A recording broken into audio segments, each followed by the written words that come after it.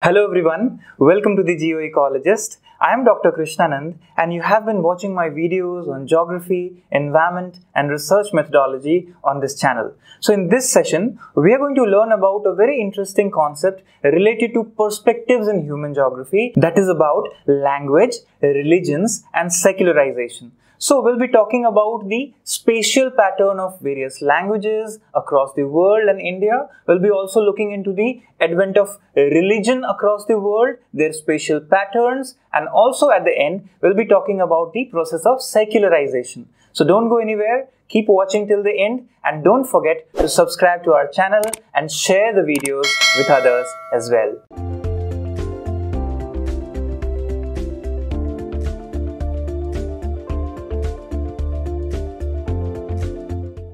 So now, first let's talk about language. Now when we say language, how is it associated to geography? How is it part of perspectives in human geography? Let's understand. So language is basically what? It's a system of conventional spoken, manual or written symbols at first, that we say is alphabet, from where we derive various meanings. So by which what we do? Means of which human beings as a members of social group and participants in its culture do what? They tend to express themselves. So language is a tool for expression in a simple way that we say, right? So what are the various functions of languages? If you observe here, it's listed here that communication, right? Then expression of identity, play, imaginative expression and emotional release. These are the 5 important functions of a language. Now, when we understood this language as a concept, its functions, its attributes, what is important here? That how is it associated to geography, geographical concepts? So if you observe carefully, you'll find there is a spatial pattern of languages in the world. It means language changes from location to location. And when we say there is a locational aspect, a spatial aspect in the language, it becomes purely human geography concept, right? So understand in this particular flow diagram, there is also something called dialect. And what is this dialect? One is called geographical dialect and one is called social dialect. So dialect is basically a particular form of language that is limited to a particular location or a social region. Right? And when we say social region, it means a region dominated by a particular group or social group, right? That's where a dialect forms. And also what we know is that more than 1700 dialects exist in India. Right? So we can say that there are several dialects, that is basically talking about a division in the space, right? In terms of linguistic plurality. Language is a plural concept, right? So there is a plurality in the language across the space, and that's why we say that language is also related to perspectives in human geography. So now let's elaborate and understand this linguistic typology classification. How have these languages been classified in a spatial connotation? So what we observe here, to be able to discuss certain linguistic types, it's very important to understand the list of these large language groups. So they are specified according to 3 criteria. And what are the 3 criteria? One is called genealogical familiarity, then structural familiarity, and then geographic distribution. 3 things are very important. One is on the basis of genealogy, the genesis, the origin. The other is on the basis of structure, the composition and structure of a language, how it is built, what is its grammatical structure, right? And the third is geographic distribution of that language, and that is where we are concerned, right? So according to these criteria, the below are important language family groups across the world. Right? So what you observe? Indo-European language, Sino-Tibetan language, Niger-Congo language, Afro-Asiatic language, Austronesian language, Altaic language, Japonic language, Austro-Asiatic language, and then Tai-Kadai. So we have almost 9 major linguistic groups across the globe, if you observe as a spatial pattern. So what you need? We need a world map to locate them. So if you locate in this world map, there is a very interesting colorful spatial pattern emerging out of languages. And that's why we say that geography is about the combination of these several attributes. When we say physical part, then it is physical geography. When we say human attributes, for example, language we are studying right now, that's a human attribute, also makes a spatial pattern in human geography. And that is how it's visible on the map. So if you observe this map, you have human language families across the continents, right? And you observe Indo-European, in which you have Germanic, Indo-Iranian, Romance, Slavic. Then you have Sino-Tibetan, in which you have Chinese. Then you have Niger-Congo, this blue color in covering the entire Africa. And apart from that, we have Afro-Asiatic as well as Arabic language as well under Afro-Asiatic if you see. Then Austronesian. Then you have Dravidian, Turkish, Mongolian, Tai-Kadai and others. For example, Japanese and Korean. Right? So you observe these various types of languages groups across the world, which creates an interesting colorful pattern. If we really want to draw a map of different languages, it's looking so colorful. It means the world is diverse in terms of language, in terms of spatial pattern. And that's why it's also important to understand the spatial pattern through the data. So what the data we have? These are the languages, this is their family, and this is the rough amount of speakers in the world in terms of millions, and these are the areas where we see is location or where we see is geography, right? So for example, Chinese is a Sino-Tibetan language, which we say Mandarin, and then 1197 million people are the speakers of this, and China, Taiwan and Singapore is where Chinese is mainly spoken. Right? Then Spanish, Indo-European, 406, and Spain, Latin America, Southwestern United States.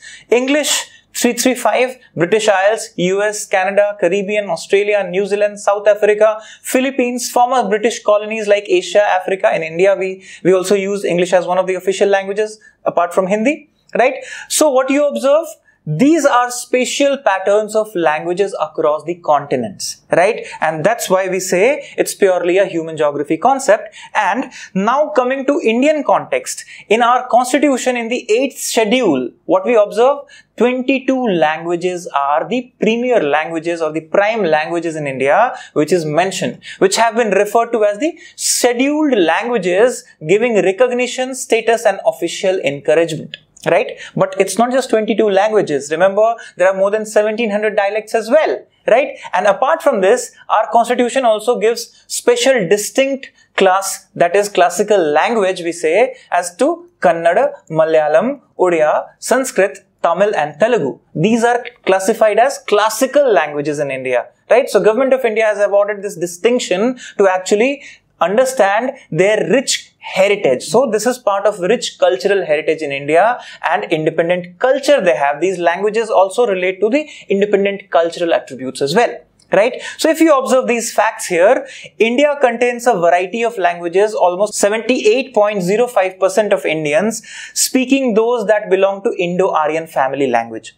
Then Dravidian languages are spoken by about 19.64, close to 20% of people, and then remaining is 2.31%, which is belonging to a variety of language families. For example, Tai-Kadai and Austro-Asiatic groups. Right? So this is the linguistic diversity, or we say linguistic plurality in India. In terms of data you can observe. Right? So if you look here, linguistic typology in India, as we looked into the world pattern, this is what we observe. The Austric family, which is also called Nishad family, belongs to Austro-Asiatic subfamily, and it came to India with Austric or Australoid people. If you have read about the race, Australoid race people. So it is subdivided further into groups called Munda language, into Kharwar, Santhali, Munda, and they are spoken where? In which parts of India? In West Bengal, Jharkhand, Odisha, Chhattisgarh. That is where it is spoken. Then Monk-Khmer is represented by Khasi Jaintia languages, where they are present in Meghalaya and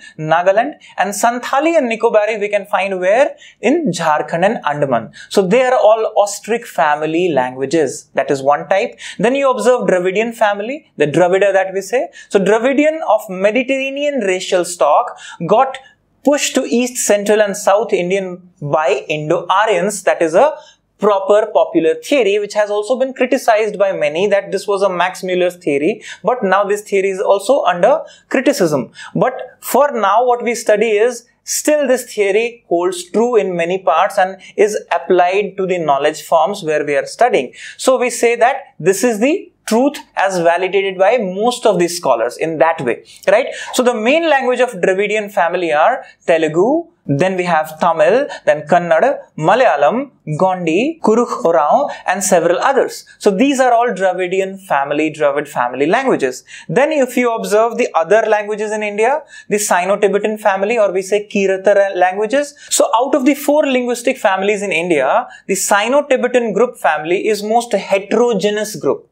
Why it is heterogeneous? It comprises of 70 languages inside this one Sino-Tibetan family. That's why it's called a heterogeneous group. Combination of several small languages inside a huge family that is spoken basically in Tibeto-Himalayan regions and northeastern states in India, right? So important languages in Sino-Tibetan family, if you observe the list here, Tibetan, Bhotia, Kinnori, Lepcha, right? That is spoken in Himachal, in Ladakh, in Sikkim. Then we have Miri, Adi, Mishi, Akka, Dafla, and Abor of Assam and Arunachal Pradesh.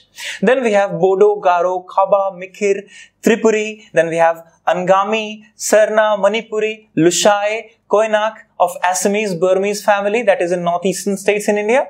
Right? And then 4th family, the major family that we observe as a special pattern of languages in India is Indo-European family, which we observe as 78% of India speaks this family languages. Right? So it's bifurcated into 2 branches. One is called Dardic Aryans. Now remember, Dardic Aryans or Dardic Aryans are those people who are mountain community. Right? So they belong to Kashmir, especially in Kashmir areas and upper Himachal areas where you have Kashmiri as a major language. But remember, they are profoundly influenced by Sanskrit and Prakrit. Right? That's important to understand. And also, many scholars are of the opinion that Kashmiri is also an Indo-Aryan rather than Dardic. But there is a distinct classification as for us to understand now. So, Indo-Aryan language consists of what? Hindi, Bengali, Punjabi. And remember, Bengali is not language. Many people also say that Bengali are people, they are cultures, but language is Bangla. Okay, so that's important here to correct. And also Gujarati, Sindhi, then we have Kutchi, then we have Marathi, Odia, Sanskrit, Assamese, and Urdu, which are included in Indo-Aryan languages. Right? So if you observe the list, what we say, that's a huge diversity of language, or we can say linguistic plurality in India, and the emergence of Indian states after independence, this linguistic plurality played a major role because majorly we have a division of states on the basis of these major languages, right? So we observe another example that how languages are geographical. Travel across India from north to south, east to west, you'll find how languages changes with space. That itself is a huge example we can give for this particular thing, that how language or linguistic plurality is part of human geography or perspectives in human geography. So if you observe this map of India,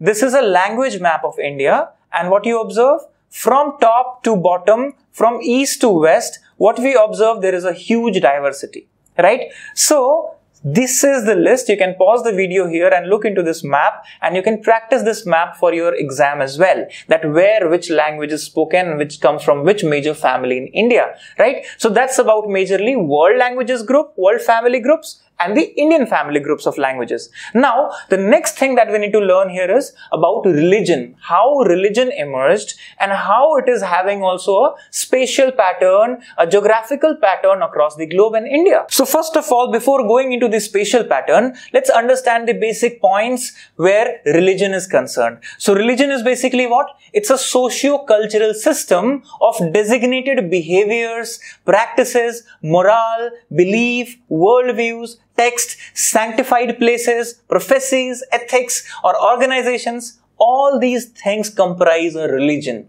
Right? So religion is a huge umbrella under which you have several connotations which you observe here. Right? So it relates to basically several transcendental spiritual elements, sometimes supernatural elements as well. Right? But however, remember one point, there is no single definition of religion. Right? It's a multicultural aspect, so it has a multitude of definition. You'll find different cultures have defined religion in different ways, right? So there is no scholarly consensus. First of all, this is very important to understand, that everyone defines religion in their own particular way over what precisely constitutes a religion. Right? So religion is a combination, or what we can say is a collection of all these factors. Now, if we go into a definitional aspect or a meaning aspect, that where this first meaning comes from, this word religion. So the word meaning is derived from Latin word religare. And what is this religare? It's basically to bind, to make people bind into one, right? To make them a group. Right? That's what the basic meaning of religare is. So there is a bond between man and gods that is discussed in religious lines, which binds people into one. Other meanings are also there. For example, obligation, bond, or reverence. These are basic English meaning derived from Latin. Right? So what we observe, the study of religion basically comprises of what? It comprises of wide variety of academic disciplines. And if you have heard of these disciplines, theology, comparative religion, social scientific studies, right? So these are major aspects of academics under which various religions, their origin, their evolution, their various factors, their connotations, their belief systems, their cultures are being studied, under what practices it occupies the spaces, right? So that is being studied in these branches. And theories of religion offer various explanations for the origins and working of the religion as well. Right? So when we go into the academics of religion, we understand how these explanations have shaped up. And that's a purely human attribute, if you observe, right? A human creation. So it includes the ontological foundations of religious beliefs and being existence, right? So when we say ontological belief, it means what is that exists, this particular question. Right? This is answered under this particular segment of religious studies like theology, comparative religion, social scientific studies. Right? Now, let's understand one more thing here. That the concept of religion is not very old. Why? Many people think that religion concept is very old. No, remember, this religion concept was formed just in 16th, 17th century when colonialism was dominating the world. So what was before that? There is important thing here to understand that despite the fact that ancient sacred texts like Ramayana, Mahabharata, Purana, Upanishad, Bible, Quran and others are there in which so many things have been given, but never this word religion you will find in them. Right? It means this concept of religion is not there in the originality. This is a construction of colonialism which dominated the world, and this word religion was now across the cultures, right? That's how people started to say this word religion. Earlier, the word religion itself did not exist, isn't it? So, many times in India, if you observe, religion is taken as an official word for census, right? But understand that many times people get confused between two words called religion and dharma. Now, there is one interesting take here that Sanskrit word dharma sometimes translated and misunderstood as religion. Right? These are two different things, but we take it interchangeably, we use it wherever we want. But the idea is that dharma was never talked about and never interpreted in the texts or in the oral traditions as religion, right? In Indian context, if we say, right? Because the religion concept itself is Western concept that came to India through colonialism, right? So in Sanatan cultures that we say, that is through practices. Right? So dharma is one of the four components of Purushartha which has been explained in various texts, in various Puranas and Upanishads. Right? So the aim of life signifies behaviors and are considered to be in accord with the Rita. So what is this Rita? This Rita is the order thing that we say, and it includes duties, rights, laws, conduct, virtues and right way of living. So in India, dharma was understood in these words. If you want to explain dharma in certain words, in certain vocabularies, how can you explain? You cannot explain dharma in terms of religion, right? You can use it interchangeably. It is being done interchangeably. Even by Census of India, it gives you a category across population in terms of religion, right? But in India, if you observe the old text, the word religion does not exist. Dharma exists, and dharma has been described in these meanings. So, this word Rita, right, of which dharma is one part, remember this Rita is basically order, rule or truth, which is basically a principle of natural order. So, basically dharma is talking about orderness. It's talking about a rule, about a conduct, about a virtue rather than just binding people together, right? It's talking about multiplicity in Indian context. right? That is the clear-cut difference between a dharma and religion, which is important to understand, at least for textual connotation. Because there are various interpretations of religion and also there are various interpretations of dharma across cultures, right? But to understand basic word meanings and how it came to us and how we study this in geography as a spatial pattern across world and India, it's important to understand. Now, if you observe the word religion across India in terms of census of India, as I was saying. So what does census of India say? India has a distinction of being a land from where various important religions, namely Hinduism, Buddhism, Sikhism, Jainism have originated. So what we observe? Regional coexistence of this diverse religious groups in the country makes our country really unique. We say unity in diversity, right? And it's the epithet that we use always, that is unity in diversity, right? And if you observe the last 2011 census, it gives us what? Religion in one column, percentage here, and estimated population. So you observe Hindu, Muslim, Christian, Sikh, Buddhist, Jain and others. Right? This is the several category of religions if you observe Indian context and their percentages are given, right? So what we observe, the census of India officially defines these particular religions that exist in India, and that's important to learn here. But it's important not to confuse between the word dharma and religion, right? That's what you should understand as a textual analysis. Now, why we study religion and what is its need in geography here? Why are we talking about religion here? Why did we talk about language? Because remember, this is not just about one culture, it's also about space and its attribute created by human beings. Part of human space. That's what we understand here as human geography attribute, right? So religious festivals, food, ceremony are shaped by physical environment. It helps study the religion and environmental relationships, and religion supports sustainable development, environment conservation and improve the welfare of population as a basic premise. Isn't it? That's why we understand that religion is not just part of a particular faith or a particular people to believe or practice, but it's also in relation to human beings' milieu that they construct. Isn't it? So that's why we need to understand. So when we understand this, there is another thing here, diffusion of religion across the world and across India. So if you see diffusion of religion, it means from a center where the religious thing emerged or originated, how it actually diffused across the space. So what are the processes behind it? Now if we learn geographical history here of religion, there are several factors that we need to understand which is behind this diffusion of religion across the world. So invasion, conquering, missionary, politically imperialism, expansion of political boundaries and migration of population. These are several factors across the religions of the world if you find. That's why these religions expanded from the source of origin on the basis of these factors, isn't it? So, what you observe?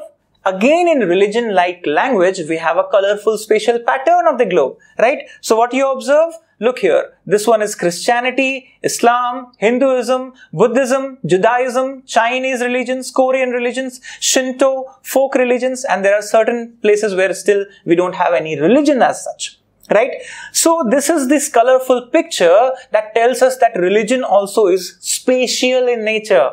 It is regional in nature. Isn't it? That's why it's geographical in nature, right? So now the last point in this lecture is secularization. And what does it mean? So when we say religion spread across the world, now it's important to understand what is this process of secularization.